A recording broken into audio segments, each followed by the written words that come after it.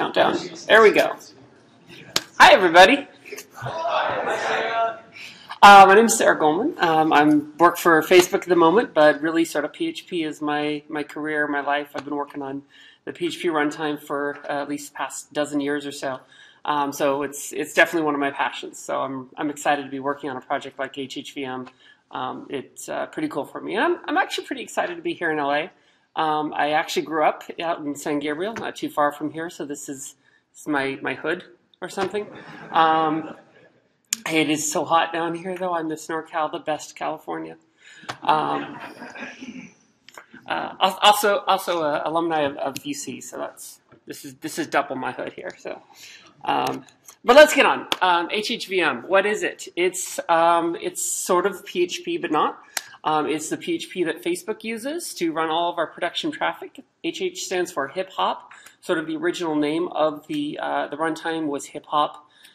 It came from HPHP, sort of high performance PHP, but funny story, the license for PHP says you can't use PHP in the name. So we had to come up with something clever out of HPHP, and that became hip hop. So there's your source of the name. HHVM is the hip hop virtual machine. This is sort of the latest incarnation of hip hop, as it were, this high performance PHP. And performance really is sort of the key piece of HHVM. But there's a lot of cool things that have nothing to do with performance. They have a lot to do with developer efficiency, and I'm definitely going to take a look at those for you as well.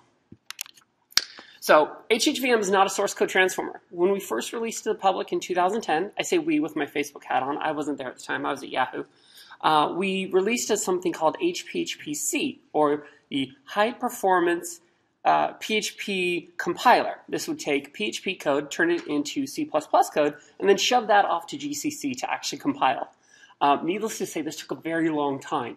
One of the things I found out after I joined Facebook is that when the weekly releases would come up, we would take our PHP code base, which was 10 to the 6th or 7th line of code, a whole bunch of PHP.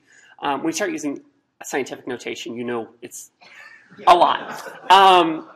We would throw all of that code at the HPHP-C compiler across 100 machines doing the compilation together. Like compiling on one machine is enough. It still took half an hour to build this executable. Needless to say, this was less than efficient for our developers. So they actually tended to use PHP regular for a long time. Where we're at now, though, HHVM is a completely different animal. It actually functions as a complete drop-in replacement for PHP. Keep your same web server, keep your same database server, keep your same application, like, say, Drupal, and just run it straight out of the box exactly the way you would expect to run it. It's going to run faster, and it's going to give you a lot more choice to play with. So only the middle part of this picture disappears. We take PHP out, we put HHVM in its place. It runs anywhere as long as you define anywhere as a 64-bit Linux. It's like Ford. You can have... I'm not even going to make the Ford joke. Everyone's heard that. It'll actually run a few other places, but really we do focus on Linux because, honestly, what are your servers running on? Is anyone not running a production web server on Linux? All right, we got one joker. All right, so what are you running? Windows, really? Really? Nothing wrong with Windows? Some of my best friends are on Windows. Oh, well, good for you. It has to be IIS if it's Windows. We are actually working on a Win32 port for HHVM. We have a Mac port as well, which mostly functions. The JIT's not 100%. We're working on a Windows port as well right now, so that will come. What does HHVM support? Well, we had to rewrite PHP from the ground up, basically. We took a few very tiny pieces of PHP, a couple of header files here and there, but mostly is a complete rewrite of the entire thing. That means not just the engine and the runtime, that also means all of those standard library functions and all of the weird quirkinesses that go with them. Yes, needles and haystacks are in the wrong order. Yes, they throw exceptions and warnings and notices when they shouldn't because PHP.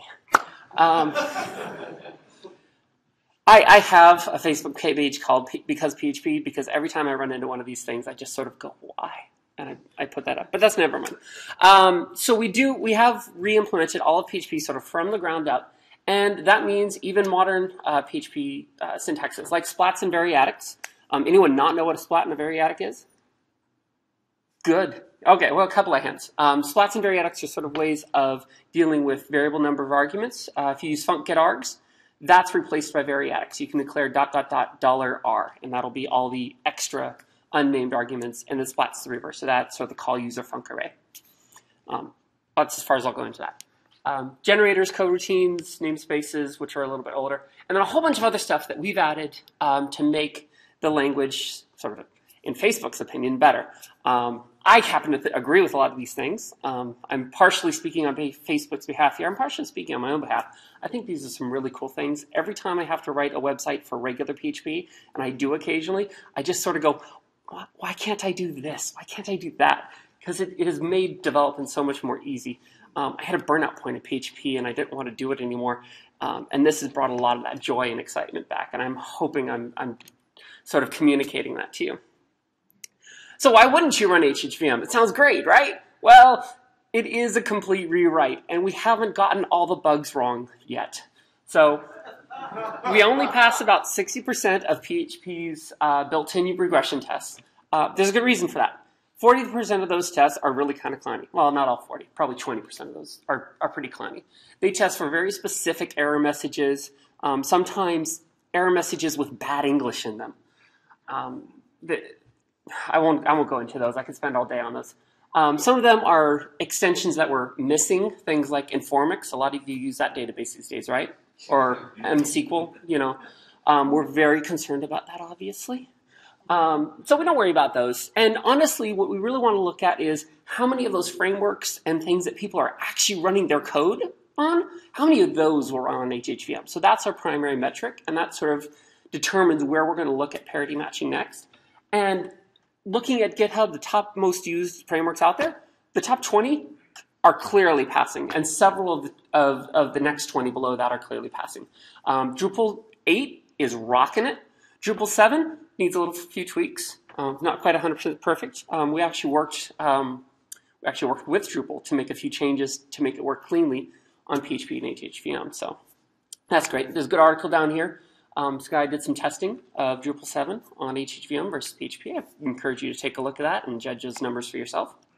I just love the graphic. I think it's cool. How hard is it to get running? Well, that depends on where you're going to run. Heroku, as an example, we worked pretty closely with them over the past year. You can run your application on Heroku out of the box on HHVM by just putting one line in your composer.json file. That's it. You've now switched from running PHP to HHVM. Nothing else to do. They've got a nice blog and wiki entry about that. Really easy to set up. Hopefully, we'll get some more people to that point. Maybe Pantheon, as I'm winking at some Pantheon people out in the audience. We can work on getting that going because I know Pantheon's a great Drupal hoster. We'll see where that goes. So let's say you're not on Heroku or whatever. You want to install it yourself. You've got a server you're going to run on. Well, we've got Debian packages. That's pretty cool. So anything Debian-ish, Ubuntu, whatever, just apt-get install, you're done, and it's running, and that's pretty cool. If you're not on Ubuntu or one of those hosters that's already supporting us, then God help you. It is buildable. It can take quite a long time to build HHVM. It's a very large project. It's larger than PHP. It takes a long time to compile everything. This XKCD cartoon was never more accurate, especially if you're building on a laptop. I've got a 32-core dev server with a 1 gig flash card in it that I can build on pretty fast, but not everybody has that. It's pretty straightforward. Check it out from GitHub. Get a few dependencies sorted out. Run CMake to configure it for your system, then run make and go watch a movie. It does require GCC 4.8 or later because we have a lot of C++ 11 features being used. We think they're pretty cool. C++ 11 has come a long way. And if you ever want to get out of PHP into C++, I recommend going straight to C++ 14 because there's a lot of really cool features out there. Because that's a natural progression, of course, PHP to C++ 11. So let's say you've got it built and you're ready to go and you want to actually run your website. How do you actually set it up and turn it on? Well, exactly like PHP. PHP, you're going to run it in FPM mode most likely. You're going to have a block that looks almost identical to this in your Nginx or Apache configuration. Just do the same thing. Fast CGI is a nice standard protocol. And the great things about standards are there's so many of them. So set up HHVM with a configuration something like this. It says run me in fast CGI mode. Here's where my socket's at. Here's where Nginx is going to look for me. And launch it in a daemon mode. You're ready to go. And as far as you're concerned, you can forget that this is HHVM now. Because again, drop-in replacement for PHP works the same way. So that's great. Now, this really has nothing to do much with HHVM itself or how you use it or how you do anything. But I want to take a quick divergence to talk about sort of our open source presence, sort of how we get HHVM out to all of you guys so you can use it too. Because Facebook's been using this for several years now. But it's really only become usable for everyone else in the past year and a half or so. And we do have a problem with that. When we first released in 2010, somebody, I can't remember who, went to FOSDEM, which I'm wearing the shirt for right now, to say, hey, we've got this cool new PHP runtime. It's called HPHPC, and it's going to change the world because it's going to run PHP so fast. It's like 5 times faster than where PHP was at that point. Side note, PHP's gotten faster since then. We did a few things wrong. First off, you'll see this initial bump at the beginning. We threw our code over the wall. I say we, I wasn't even at Facebook at this time. Facebook threw the code over the wall and then ignored it for 2 months. That's good OSS strategy, right? No. Spent some more time getting some regular updates out. Each of those peaks, that's one sort of like flurry of commit activity. The troughs in between them are nothing going on. Certainly not looking at the issues. And then look over here, October 2011, nothing. Off the map, gone completely dark. That doesn't mean nothing's happening internally. People are still working crazy at this, trying to make it faster and faster. We've already started work on the HHVM project at that point to make it even more awesome, but we're just not there yet. So this is how not to do open source, especially the lack of documentation and ignoring the pull requests and the tasks. 2012,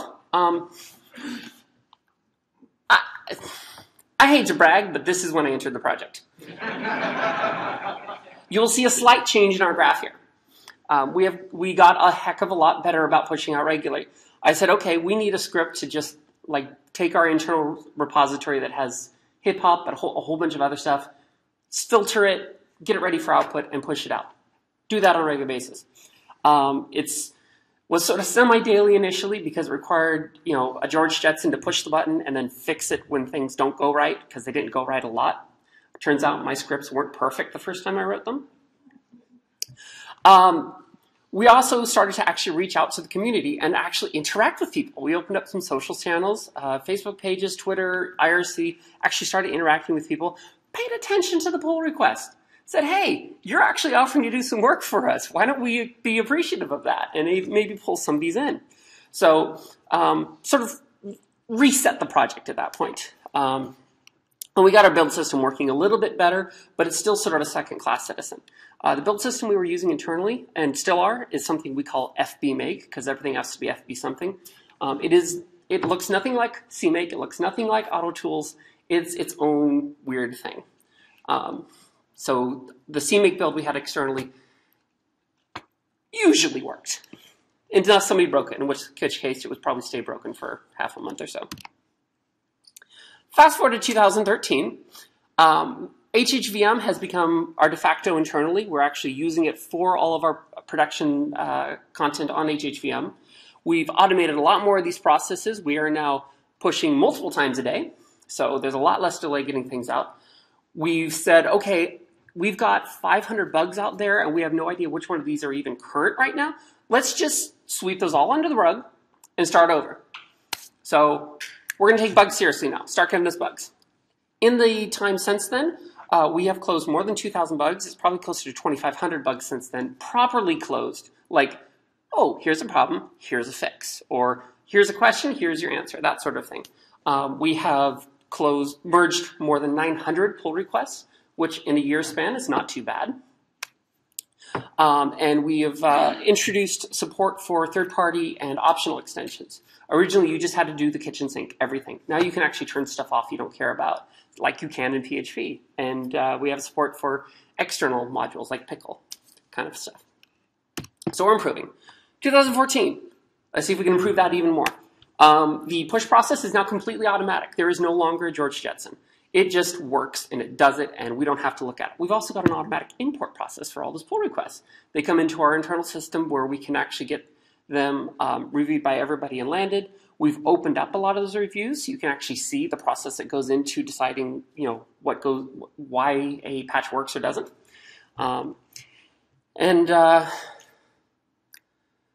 I think the last big thing that we're working on this year is getting included in some standard distributions and getting the Win32 and Mac builds sort of standardized so that you can just sit on your Mac and just say homebrew, install HHVM, and a few minutes later have it running. We're not quite there yet, but that's part of our goals for this year. So that was a quick aside about sort of our open source process, why it was so broken, and what we've tried to do to fix it since then. We've got a good community going now. A lot of these larger photos are people who have done some really big, significant contributions. The guy over on the right, that's Daniel Sloof. He basically alone got us building on Mac. So if you're running this on your laptop, thank him. Somewhere in the middle here is Tim Starling. He has been throwing huge numbers of quality patches at us constantly to get much better performance, much better support for something we call EZC or XZen compat layer. That lets you take regular PHP extensions, run them natively right on HHVM. That was quite an interesting piece of work. And who's using us then? Well, obviously Facebook's using 100% traffic on HHVM.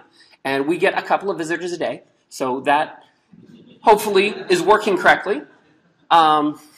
We've got a page for people to just sign up and say, yes, I'm using it. Turns out Baidu just decided to start using us one day. Baidu's like the biggest search engine in China. Like, that's no small amount. And they just sort of came along one day and said, oh, by the way, we're using you everywhere. Thank you. So, cool. We've got a few stats for our downloads. Our pre-built binaries, over 30,000 downloads in June. Not bad, not to mention people are downloading from GitHub. So that's just my aside. I'll get back into more cool things. How does HHVM actually do what it does? How does it actually, why is it faster? Well, here's roughly a picture of what PHP 5 does. PHP 5, with an op cache, by the way, I'm not even going to consider without an op cache, and you shouldn't be either, compiles the page into bytecode, and then at runtime, it steps through that bytecode to actually perform actions. The next time you come to a page, it says, hey, has that page changed at all? If it has, I'm going to recompile that and do it again. But if it hasn't, I'm just going to reuse that bytecode. That's what PHP 5 does. That's actually what we do in what we call interp mode. That's with the JIT turned off, just running regular PHP code. And then we throw this JIT on top of it. What's a JIT? JIT's a just-in-time compiler. This takes those bytecodes and it turns them into native machine code that the CPU can run directly without any extra interpretive layer in the middle. So, it's like, I'm going to pick up my keys versus I'm going to build a machine to move over and grab my keys and pick them up and move them to another location. It's a lot less work. It's a lot faster. It's a lot more efficient. Although, I got to say, building a machine to pick up your keys sounds kind of cool. We have a third mode in here, which we call repo authoritative mode. I got a little too close to the mic there, sorry. This is sort of where we take all of your PHP source code and we compile it, all of it ahead of time, straight to bytecode. Why would we do that if we can do it at runtime? Well, a couple of reasons. One, it makes distribution of your application a lot simpler. Instead of throwing up a big tarball that you unzip on your production server and it takes a while to put files in different spots, we just put one massive SQLite database in place, and then we send a HUP to the server and it says, oh, new database in place. Okay, invalidate my caches, keep running. We don't actually have to stop HHVM to reload the site. That's pretty cool. But another good reason is that we can spend more time thinking about our compilation process. If you're compiling at runtime, you have to make sure that compiles really fast. Otherwise, your first user is going to be waiting a really long time for your page to load. So we do that compile ahead of time. We make more optimizations. We put the bytecodes together in different ways and stack things differently and wind up with something that runs a lot faster. So that gives us another 10 to 25% performance, and that's pretty cool. So what do these steps all look like? Well, again, for the first few stages, we actually look identical to PHP 5. We go to a compiler. In the case of PHP 5, that's called the Zend engine. We turn it into bytecode. We cache that bytecode and optimize it. In the case of PHP, that would be opcache plus, where it does its optimizations. And then the similarities stop there. PHP runs that bytecode as is. We take that optimized bytecode and we turn it into something we call intermediate representation. This is sort of a meta definition of the control flow of the application. They're similar to bytecodes. They're just sort of a bit more graph connected-y of saying, all right, I've got a condition here of some kind, and based on the result of that condition, I'm going to branch to this block of code or that block of code. And we wind up with these little things we call tracelets, which define sections of code that have predictable inputs and outputs and types. So at the beginning of a tracelet, we're going to make sure that we're in the right kind, and then we're going to consider all those types known throughout the rest of that tracelet until we exit. This is all compiler theory, and I'm not going to go too much below that because I did rate this as a beginner talk. We then take that intermediate representation and we optimize it some more. We say, well, okay, now that we know that this jumps to that, jumps to that, jumps to that, and we've got exceptions here, here, and here, let's reorganize those, put them into more sensible tracelets that go down the same hot path every time, define the rest of the cold paths somewhere else so that we don't have to put them somewhere they don't matter as much, and get them together. Then we go into what we call virtual assembly. This is almost machine code, but it's more sort of like the common pieces that all architectures of modern processors tend to share in common. All CISC processors anyway. We're not worried about RISC processors because that never happened. We then take that and we shove it into what we call a backend. A backend might be something like LLVM, if you're familiar with that at all, to turn that into real machine code. We don't currently use LLVM for that. We have our own like homegrown backend for that. It does much the same job though. Once we've got that machine code, then we can run that straight on the processor every single time. It's only this last step that gets repeated. All those steps leading up to it, those are all compile time steps that just get happened once right when you start up your process. End of technical session, I promise. Let's talk about real world performance, because that's what we care about. We don't care about how fast Fibonacci runs, right? We can probably just put the entire Fibonacci sequence on our disk out to infinity and still have room left over for Tetris. What do the stats actually look like? Well, we care about Drupal here, right? So this website here, WebRocker.de, did some analysis of running Drupal 7 on HHVM versus PHP 5.5. And they got some pretty stark numbers, right? These are pretty freaking impressive. Requests per second, the one on the left, we want the higher numbers. That looks like a 10-to-1 game when caches are on, right? That's pretty huge, right? Response time, we want lower numbers because we want that page to come through faster. With caches on, 0.4 microseconds versus 915.6 microseconds. Huge difference. Obviously, the winner is chosen, right? Obviously. Never believe somebody else's benchmarks. Benchmarks can be great, and some people make some really good, really hard to argue with benchmarks, but never just like look at the first article you see and say, oh, obviously that's right. Because this guy made a lot of mistakes. I want to show these numbers, but I would be lying to you if I said that they were accurate. 10,000 to 1 doesn't happen. We do not have quantum processors running this code. This is not realistic information. So bear that in mind in looking at any statistics at all. That said, there are statistics out there, some which aren't quite so grandiose. Daniel Sleuth, the guy who did the Mac port for us, he also is a developer on Magento. Likes Magento a lot. So he did some benchmarks of his own. And, you know, it got some decent numbers. Those would look like about 2-to-1 to 4-to-1, depending on the specific endpoint. Not too bad. Again, this is response time, so we want the lower ones. Similarly, higher requests per second, so you need fewer servers. All good things. So Christian Stalker, well known in the PHP circles, he did the same thing for Symfony. Saw the same results. Awesome kind of numbers. For every graph I can show you here, somebody will be able to show you a graph that says it's not that significant or even PHP is ahead. So do your own performance analysis. And even when you see your own performance analysis, think about some of the places where you actually are losing your performance, because it may not be about processing. It may be about spending too much time waiting for a database session to come back, which has nothing to do with the performance of the runtime. So really dig deep if performance is what you're concerned about. But who cares about performance? My favorite parts about HHVM have nothing to do with its speed. My favorite parts have to do with all the other things it can do. Hack. Hack is something, it's a sort of Facebook would call it a successor to the PHP language. I would call it a new distinct language of its own that happens to look a lot like PHP. Hack will take let me rephrase that. The core of Hack is taking type hinting, which already exists in PHP, and turning it up to 11. So we add all of those scalar types that have been missing from PHP type hinting. I think we should add it. People on the internals list disagree with me. Specializing certain types. Arrays are a great Swiss Army knife workhorse, but they're really imprecise. They just sort of say, I hold data, and that's it. By specialize them, we say things like, oh, you actually hold a vector of integers. You're not keyed. We don't care about what offset those integers are at. We just know that you hold a bunch of integers. Or maybe we have an associative array that maps a string to a bunch of associative arrays, which in turn map a string to an object. This is much more telling about the contents of that array. It's much more descriptive. And once you have all that kind of stuff, you can start using static analysis tools.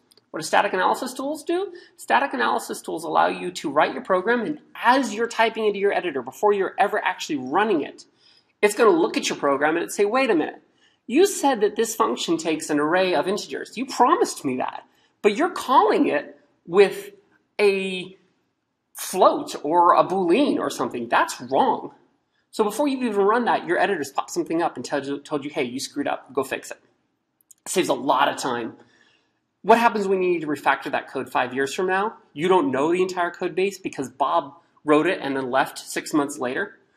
So you start changing something. It says, oh, there's all these call sites over there that you didn't know about in some other script. You should fix those while you're at it. Oh, thank you. I'm not going to break the site and destroy the entire company. Won't that be nice? So what does it look like? Well, here's an example class, foo. This is a pretty basic class. It's going to store a number in it. It's going to allow you to add to that with a nice little fluent interface. You can add, eventually get the number out, which is, of course, the number. All these little green spots, these are the hack notations I've added in. It's not modified the look of the language very much. It's just added extra information. Num should, as a property, should always be an integer. It should never be anything else. Trying to set it to something else is a mistake. The property to add should always be an integer. Similarly, the property of the constructor should always be an integer. That constructor is always going to return void because constructors don't have meaningful return values. So this all makes sense right up until the bottom when we try to add banana. Bananas do not like being added to numbers. Similarly, Hack's going to look at that and it says, you're passing a string to a function that expects an integer. Why are you doing that? Fix your stuff, man.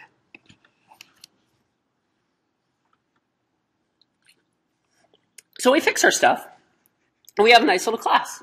What else can we do to improve that class? Well, that property name there, that's kind of, I won't say boilerplate, but it's a lot of extra lines that we don't necessarily need in our definition, especially down in that constructor. Because remember, we're saying, all right, we've got a constructor that takes a number, and it's going to set that number to a property called the same thing on the object, which is also the same type. That's excessive, right? Let's define the property to our constructor with visibility. This constructor takes a private int num. What this is going to do under the hood is it's going to declare a private property on the class of type integer named num, and its value is going to be whatever you pass in there. Less boilerplate, more actual coding. That's good, right? I like that.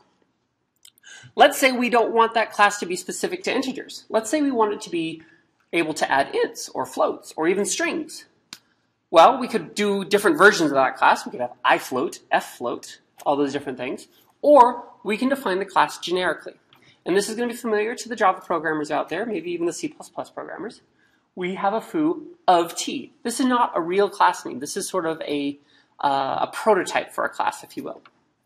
So when you instantiate one of those classes, you'll say new foo, and because you passed it an integer, it's going to try to come up with a specialization which satisfies this prototype for being passed an integer argument. In order for that to happen, t must be an int, so it must be a foo of t. So all the other interfaces match. Get now returns an int, add now takes an int, etc. And we can treat that as a foo123 or foo 3.14, and it'll specialize correctly. Collections, I mentioned arrays are sort of generic buckets for data. Collections allow you to be a little less generic about it. A vector is always going to have indexes 0 through count -1 set. And they're going to be set with the items as you entered them into there. It's very fast, much faster than normal arrays, because internally they're stored right next to each other in a continuous block of data. Regular arrays have to store your data in something called a hash table, which is sort of a smaller array, but each element of that array is a whole bunch of linked list buckets containing the actual data, and it's got to search through this. It's a lot slower. Again, sorry, I didn't mean to go too technical on the comp side. We've also got sets and maps, similar sort of storage structures. I'm sure you've seen these in some context already. And everything can be a frozen version of it or a mutable version of it. So you can say, I have a read-only 0 to n-1 indexed array of stuff by saying frozen vector stuff. So that's pretty cool. Async functions. So I was in Steve Rhodes' talk earlier about async stuff, and he said, oh, I bet Sarah's going to mention something about this in HHVM. Yeah, okay. I actually had a slide. It was a shorter slide. I added a few more examples based on his presentation. What do asyncs do? Asyncs allow you to say, I've got a whole bunch of stuff that's going to be blocking because I have to go to some network resource or I have to go to disk, which seems like it should be immediate, but it's actually not. It can take some number of milliseconds to get. I want you to go out and proceed to do all those things at the same time and get the results at the same time. So you have a parallelized request instead of a serialized request. That can save you a whole bunch of time if you have a lot of backends. When I was at Yahoo, I was working on our search front end. We had to go to 50 different backends over the course of every single request. And obviously, we couldn't do those serially just with a bunch of FileGate contents. We had to do this whole decision tree sort of thing in C++, and it was very hard to maintain. I was the only one who knew what to do with it, and I am afraid of what they're doing with it now because nobody else understands it. We could have done that entirely in PHP using asyncs by just saying, go fetch that request, go fetch for that request. Oh, you're done with that request. Okay, let's make decisions and go off to the next ones. This is some convoluted, complicated examples, but really what it comes down to is soon, not quite yet, you're going to have functions like curl async that you can just say, curl, go deal with all this async BS for me and just get me the data. Get all these pages at the same time, join them together, and give me a nice array of results. Or you can write stuff that depends on curl async. You can do something that creates a post version instead of the default get. So you can send to curl async a handle. Or you can do raw socket things. I've got an example going to an NTP time server. We do a socket send to say, give me a time, and then we wait on this stream async select function until something interesting has happened. Once that happened, this routine starts back up, and we can do the receive. We're not actually blocking. We're doing what's called cooperative multitasking. It's pretty cool, but it's complicated. So that's sort of like a quick view of some of the extra features. How do you actually turn your site into a hack site? You've got all this PHP code, right? I assume everybody's got 10 to the 7th lines of code out there, right? That's a lot of code to convert. You don't want to have to do that all yourself. Well, we've got a tool. It's called the Hackificator. It's a fun name. You run the Hackificator at the base of your tree, and it's going to go out through all of your files, and it's going to say, well, I can see that you're setting an integer into this variable, so it's probably an integer. And it's going to go down through the function and say, yeah, this is always treated in an integer context. It's probably always going to be an integer. I'm going to trust that it's an integer. So it's going to start making assumptions. These green spots, it knows the exact type because it's being set. It knows null is a null. It knows new foo is a foo because nothing else can come out of it. So they're green, they're known. On the first pass, it says, well, this particular function, let me go in the other direction. From G, f is always called with an integer, right? So it says, okay, f almost certainly always takes an integer. So I'm going to declare it as an integer, but I'm going to put this little @ symbol by it. Everybody knows what the @ symbol does, right? It's error suppression, like it is anywhere else in PHP. This says, I'm pretty sure it's an int, but don't freak out if it's not. Just log it to the error logs, and we'll deal with that later. And so you're probably thinking, oh, God, I have to go and I have to sift through error logs. No, Hackificator knows how to read error logs.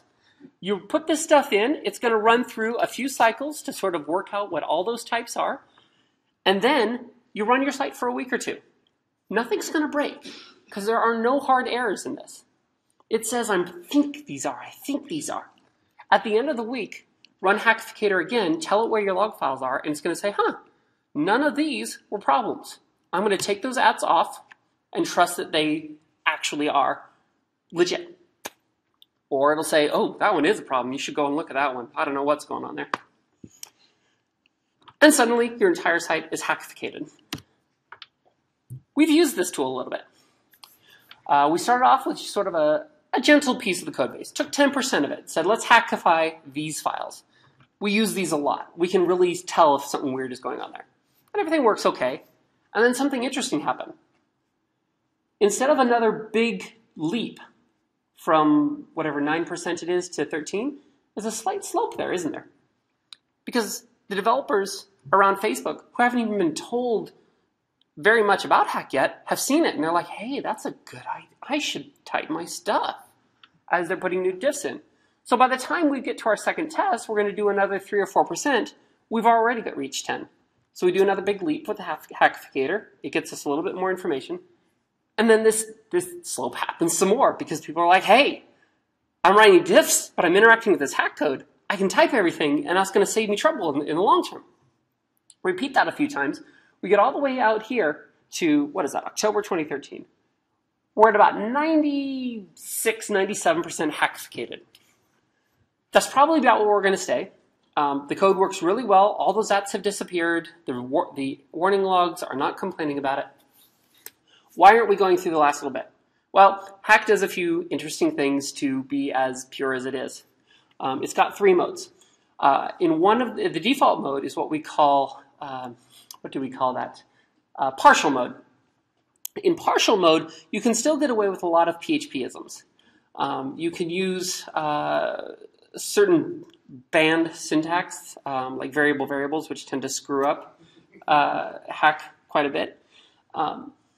It's sort of a soft mode.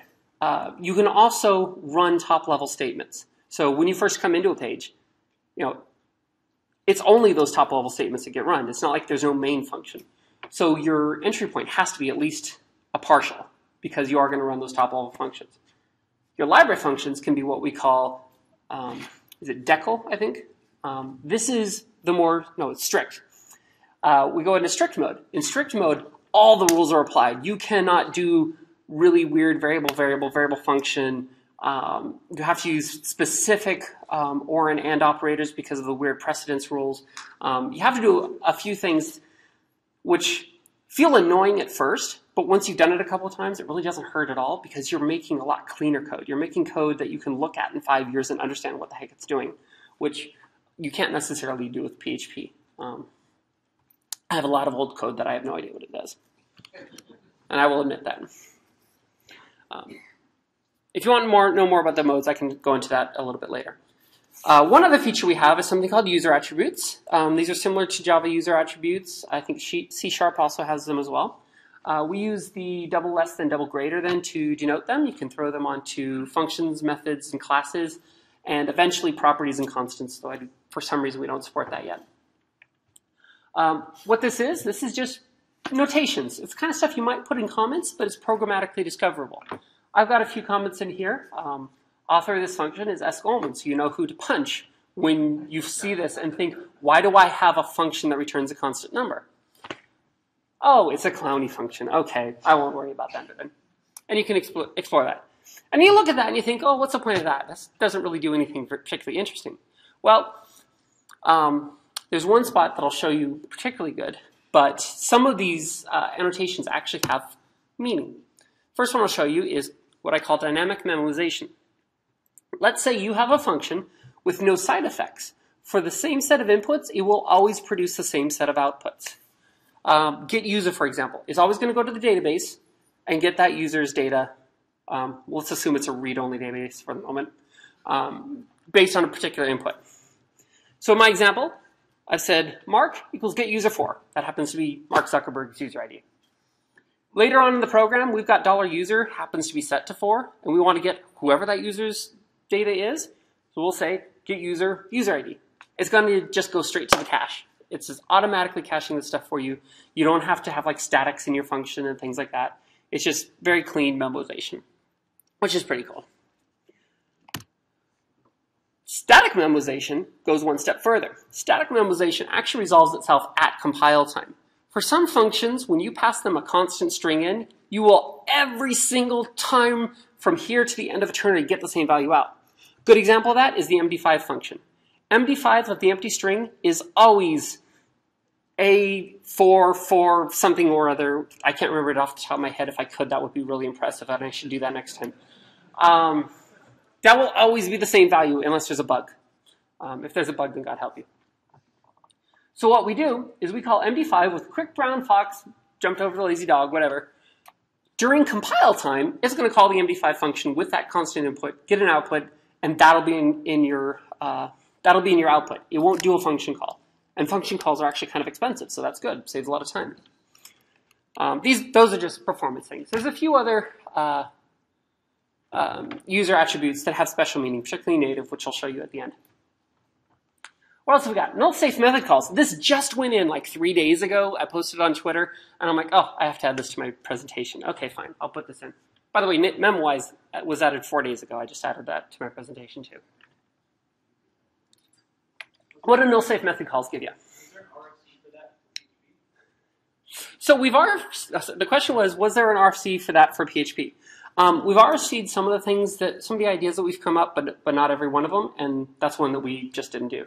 A few people replied to me on Twitter and said, hey, that's pretty cool. When is it coming to PHP? There probably is going to be an RFC for it. Sorry, for null safe or for memwise? For this one, null safe. I think I just saw your tweet and I thought I saw it in your context. So, well, my answer is the same for both memwise and null safe. Memwise is going to be more complicated because PHP doesn't have user attributes. But in the case of null safe, yes, there is an RFC somebody's working on to introduce it to PHP. What null safe does, let's say if you have a fluent call like on that first line there. Foo equals a new foo. I immediately want to call the bar method on that, and then the baz method on the output of that, and then a belong method on the output of that. It's a really clean calling interface. You can see exactly what's going on from step to step. It's really easy to read code, hopefully, if your methods are well named. But if there's an error at any point in there, you can run into some issues. Now, there's different ways for you to handle these errors. You might throw an exception, which this will deal with fine, but you have to catch that exception somewhere, obviously, and deal with it. You might return null instead of the next object, in which case this is going to fail badly, because you're going to have method call on a non-object. And you can handle each of those in these various ways. Try catch. That's some boilerplate. It kind of looks ugly. Gets in the way of your coding. Or you might have, or maybe what you're calling doesn't return exceptions. Or you might deal with your nulls by having a bunch of nested ternaries. Really ugly and a lot harder to read. So we said, you know what, let's just make a way to do this simply. Let's introduce what we're calling the null safe object operator. So we new up a foo. We call bar on it because we know we have an actual foo at that point. And then because we might have a new, we might have an object, we do question mark arrow bar, question mark arrow belong. And at any point, if we don't have an object to do the method call with, we just return null out of the entire expression. And null is your error state. And that null can happen at any point along this call cycle. I have already used it in some of my scripts because I have basically the equivalent of the safe but ugly all over some of my code. XHP, that's one of my personal favorites. I'm going to tell you a little story. Am I going over time at all? Because no, we're good. So XHP is our XHTML for PHP. This is not specific to HHVM. There's actually an extension. You can do this with regular PHP, so this applies to everybody. XHP's job is a fewfold. One of them is to make life easier for your UI developers because they don't have to deal with PHP code. They can just actually construct things using these XHTML blocks. It is also a protection against cross-site scripting because in regular PHP, you just put stuff into a string. Some of that stuff is markup. Some of that stuff is data. PHP doesn't know the difference. It's just going to pass it all straight through. With XHP, it knows, okay, this tag, this is a tag. This is something I want to act on. This variable that dropped in here, it's definitely data because it came in as a variable. So I'm going to apply the correct escaping to it, whether that's URL encode or HTML special cars or whatever, or HTML entities if you prefer. The story I'm going to tell you about this, when I was working at Yahoo, I was hospitalized briefly. I was in the hospital for about a week.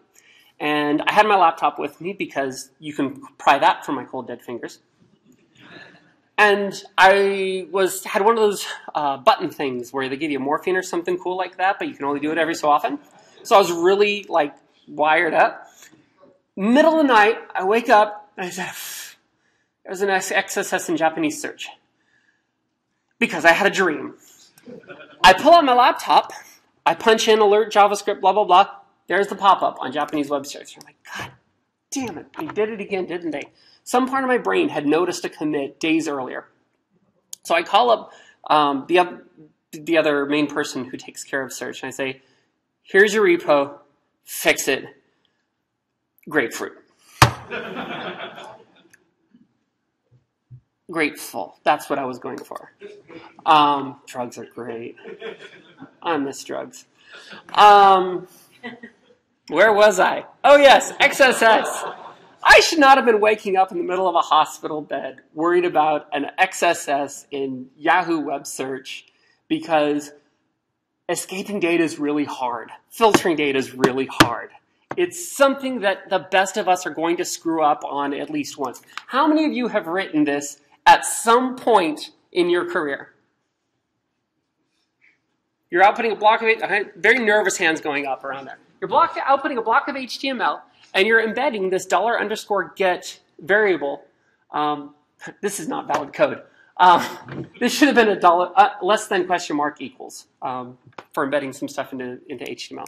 I need to refix this slide. If this were valid code, it would also be an XSS vector. Somebody could enter in a value like script alert gotcha, and that won't do much, but they can also trick somebody into visiting your site with a script that steals all their cookies and sends them to you. For a site like Yahoo, that's also going to include your yahoo.com email, or similarly for Google, it's going to include your Gmail credentials. This can lead to very bad things because then all of your accounts are compromised because you can reset all your accounts to your email. These are not things we want to happen.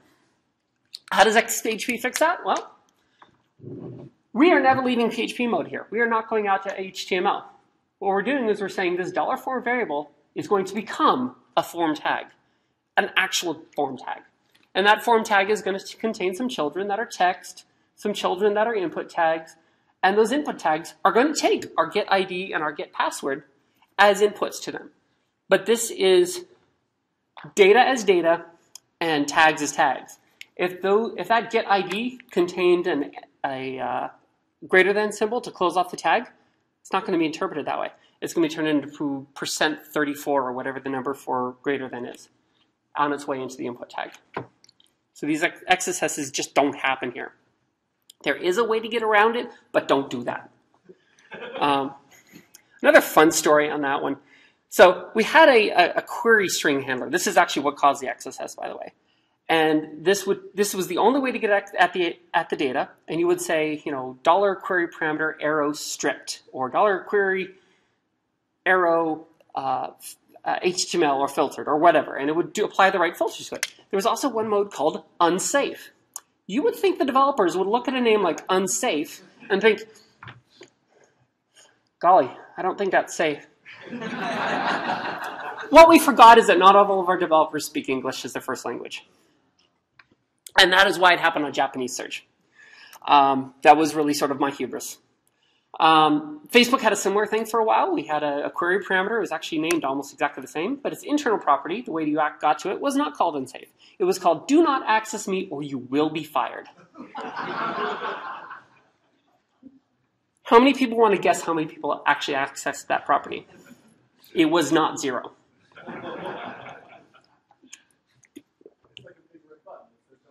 Yes, it's a big red button that says do not push me. There was one at SourceForge right by the front door, and I always wanted to push that button on the way out. I never did. I regret not doing it now. Enough anecdotes. What else can you do with XHP? Well, XHP is not just about protecting you from cross-site scripting. It's also about making your UI life easier. You can make your own custom tags. Here I am making a tag called mysite:footer. I throw it into a nice little namespace to protect it from other people creating something else called a footer. This footer tag can take a property called lang and a property called prefix. And then when it composes itself, it's actually going to turn itself into a div tag that has all the right classes attached to it. It presents the correctly named home tag, so it'll be either home or casa. It will have additional links to other stuff. And you actually add it to your site down here at the bottom as just mysite:footer, lang equals Spanish or English or whatever. A lot easier to deal with your UIs on a high level versus a low level. I need the water because I'm dry mouthed, but that has problems. I like this one because it's fun. I like the blink tag. How many are old enough to have used the blink tag? All right, there's the hands. Blink tag was cool until the powers that be decided that it was really annoying and nobody should use the blink tag ever. Bring back the link tag. We're going to throw that straight into our site in the body, and we're going to reproduce it using JavaScript because damn the man. And under construction because obviously the 90s were awesome. That's all great, but you have to build all these components yourselves, and that takes time. Let's provide some components right off the bat. Twitter released a whole bunch of really cool libraries called Bootstrap. Bootstrap allow you to create a lot of interfaces that look a lot like the stuff that Twitter uses because, well, Twitter's actually using those interfaces, right? We've got XHP components that wrap every one of those, so you can just put them straight into place. This is a Bootstrap Jumbotron, is what they call this particular style in the bottom right corner, that we've put a couple of buttons into that are marked up and styled with nice roundy corners, very pretty. And it's cost us very little code, right? It's just a few lines. I'm going to take this moment to do a quick little demo, if I can. Let's see. There we are. We've got a UI Explorer that's going to show you all of your Bootstrap components and what the attributes on them are called, the legal values, and a few examples. Now, I mentioned uses for the user attributes before, right? These examples have user attributes on them. You can't see them here, but they're in the source code, I promise. That user attribute says something like XHP example, parentheses, uses, because this is showing uses of the thing. Through a reflection, we pick that up and we generate this example page. So this example of how to use this component is right on the component, and the Explorer just shows you that directly. So warnings are cool. They can contain other things like links within them. That's all great. I literally just added this component last night. Nice, cute little progress bars, including animations. Again, this is done with a minimum number of lines. This is that animated warning bar right there. And that's it. So these are pretty cool components. What's another one? Oh, I like the glyph one. Where's glyphs? 200 glyphs you can throw anywhere on your site just by putting in a short little chunk of code. Badge has a good example. A button for unread mail lights up when you hover over it. It's got an envelope icon and a number of 1, 2, 3. 3 lines of very short HTML code. XHP code. So that's the quick 10-cent tour of Bootstrap. You can get to that now, bootstrap.hhvm.com. XHP Bootstrap is not quite released yet. I wanted to open it up today. The guys who run open source at Facebook said we want to open it up on the 15th. So you've got about a week. But you get a preview, so check it out. This is going to be updating. And back in. There we go. So Bootstrap's pretty cool. The debugger. So a lot of people use Xdebug out of here. Xdebug's a pretty cool extension for PHP. Lets you watch variables, run debug statements attached to running pages. We have the equivalent to that. It's called HPHPD. It gives you a nice little command line. Do all the same sort of stuff, sort of a GDB sort of environment. But we also support the Xdebug protocol in addition to our own.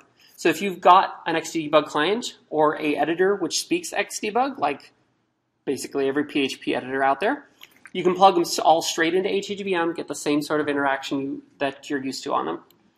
So we just had an intern do that over the summer, so that's also a really new one. Interns are great. So, a few resources for you. Twitter's usually pretty good for finding somebody. You can also use my Twitter personally if you're interested in doing that, SARAMG. Got a bunch of Facebook pages here. We're on IRC, Freenode, HHVM. All these things are replicated from some symlinks off of hhvm.com. We're obviously on github.com/Facebook/HHVM. Yeah, that's the main bit of it. And depending on the time, I will show you extension development. We've got 6 minutes technically, so let's go for questions first and see what time we have left after that. Right in the front? Thanks for that. Along with the debugger, does that profiling support? Or? Yes, that also includes profiling support, yes. The question was, does that include profiling? And yes, it's through the same Xdebug interface that supports profiling. So it's not like XHprof is in there as well, but no, we're talking like actual call graphs and things like that, yeah. Black shirt? Last time I was doing HHVM experiments, closure bind 2 was not supported. Is that still no bind no? The question was, what's up with closure bind 2? I think we haven't finished fixing it. It's on one particular guy's plate to fix, and we know it's a problem. Oh God, yes. Yeah, so closure bind 2 should be supported. We consider it a bug that it's not supported. It's a question of like prioritization of resources and getting somebody on it to fix it, because closure bind 2 is not used quite as heavily in the frameworks that we're using as our benchmarks. Right up here. You mentioned that hack gives you immediate feedback on like, some of the bugs or whatever. What sort of editor support are you looking at? All right, so the question was, what editors are supported for hack giving you this immediate feedback on the static analysis of your code? On github.com/hhvm, there are a few repositories that contain some plugins. There's a Vim plugin, an Emacs plugin, our FBIDE plugin, FBIDE editor, which we haven't released yet, and I wish we would because it's an awesome editor, has built-in support for it. I think, and don't quote me on this, that Eclipse is close to having support.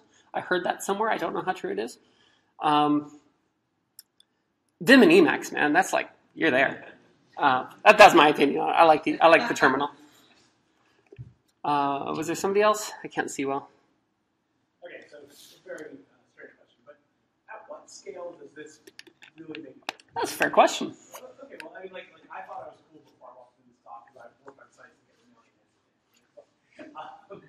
And I can say that, you know, at a million uniques a day, it wouldn't have made a huge difference. Our PHP running slowly was not Right. So the question is, at what scale does this really make a difference performance-wise to go HHVM versus PHP?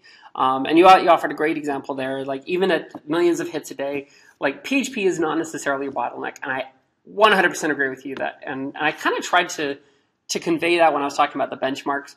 PHP itself is probably not where you're slowing down for most sites out there. Database layers can almost always be sped way the heck up. You know, make sure you've got like maybe a memcache tier or something like that to actually keep the hot data close to you. You know, make sure you're caching your output. If you don't have to recreate the same page over and over again, don't. Most of Wikipedia's pages that it serves up are coming out of a cache. You're hardly ever actually hitting the PHP behind it on Wikipedia. It's the rights and the logged in users where that matters. So at what point does that matter?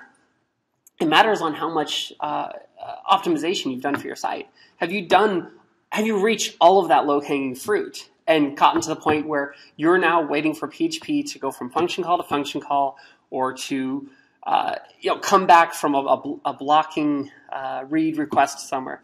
Like,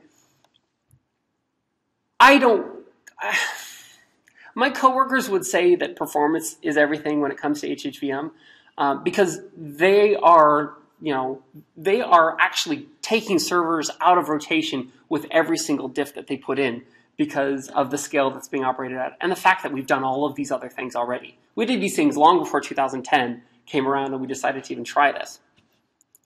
Only you can answer that question, dude. I mean, use perf tools, find out where your site's at. And I just threw out dude. I've been in Southern California too long. I need to throw a hella out there. Yeah, there. Northern California, hella. Okay. Back there? The robot, I don't know them well, to be honest. The article I put up there earlier with the heart, that actually talked about some of the specific things the guy had to do to get Drupal 7 running on it. As I understood it, they weren't too horribly arduous. But if you look that one up, or if I just jump back to that page, which is way back here. A little further. There we go. Drupal drinks some Red Bull. Go Google for that if you can't get the short URL out of that. He covers exactly how he does the setup. So that should get you there. You made a comment yourself that the language enhancements are probably more important than that. I certainly believe so, yeah. Have you got metrics as to how that's helped within Facebook in terms of bugs and code reliability, just general code quality? So the question was, given the assumption that the developer efficiency and the improvements to language are more important than performance, do we have any metrics on how that has actually impacted, particularly at Facebook, for reducing bugs and making better code? No, is the short answer to that. It is definitely made for happier developers. I'm sure well, I shouldn't say that. I hope somebody has actually done that research. I don't have it. I'm sorry. Way in the back. Do you intend to keep up with future versions of PHP, or are you this project eventually going to branch out into something? That's a great question. Do we intend to keep up with future versions of PHP, or are things going to branch out or die off particularly? Nobody can answer that. There are people within my team who would love to see HHVM become PHP 8. That's certainly a possibility. Rasmus Lerdorf has actually said there's no particular reason that in the future that couldn't happen. There are a few things that HHVM needs to do for that to happen, such as run on more platforms and have a better, broader support and certainly higher usage. So we have like a pickle sort of thing for all those weird extensions. The other end of that is potentially PHP just getting so much better at speed that the performance doesn't become an issue, and picking up enough of those extra language features that you can get that good developer efficiency out of PHP natively. For me, that would be a great outcome, because I would love to see PHP thrive. Like the PHP ecosystem as a whole, I want to see thrive. And if that means the reference PHP implementation being the one who wins, and I put that in air quotes, then that's good. If that means HHVM becoming part of PHP, then that's good. If that means HHVM getting forked somewhere and having PHP 7 plus HHVM FB plus HHVM other, that's also potentially good. Because if we look at what effect HHVM has had on PHP in the past year or two, I think it's been a really positive one. PHP-NG, the next version of PHP that's coming out, is going to be PHP 7 because we're skipping 6 because that's a long story, and ask me if you want to know what it is. PHP-NG has been some really great speed improvements. Like, they did a really good job of that. They're actually giving us a run for our money on performance, and they don't even have a JIT yet. That's impressive. And I don't have confirmation of this, but I really want to believe part of that reason is because HHVM was on scene. Because we were there saying, we're faster, and having the numbers to prove it. And somebody said, you know what? PHP can do better. PHP should do better. PHP will do better. And here we are. We're going to have a PHP 7 that runs everybody's code faster and better. And that's not a bad thing. Yeah, we are out of time. I'm sorry.